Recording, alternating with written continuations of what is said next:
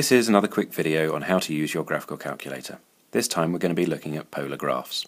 So the first thing we're going to do is go into the graph menu in that normal way. As we can see, we've got a graph already stored in there from some work we've been doing previously, so I need to delete that, otherwise it's going to appear on the polar graph. Very simply, press delete. Yes, of course, I want to delete that.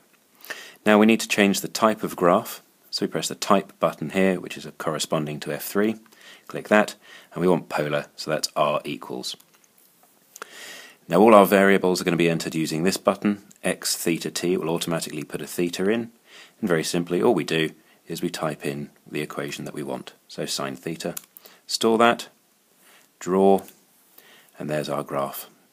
Now as we can see, it's appeared very small there. Of course this just means that our view window is set up wrongly. So I could either go into the view window and set what I want it to be, or what I'm going to do this time is I'm actually going to zoom and go auto. This will then rescale, so it's showing the graph. I know this graph should be a circle though, and it doesn't appear to be on the screen. So what I'm going to do there is I am going to change the zooming. So when I press zoom and come along and press square, this is going to give exactly the same scale on the x-axis and the y-axis. So pressing that, and it makes it into a circle. Of course, when we're doing polar graphs, we can do some very exciting ones. So here is a very complicated expression. You may want to follow along with me.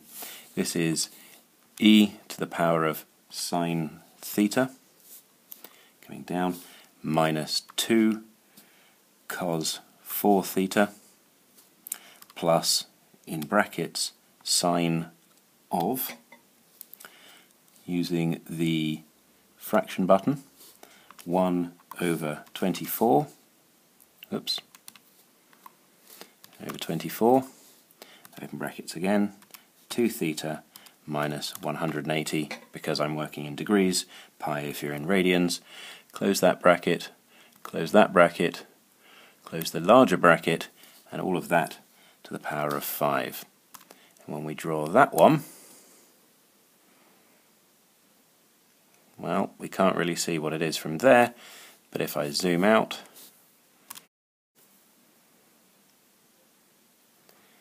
and there we go.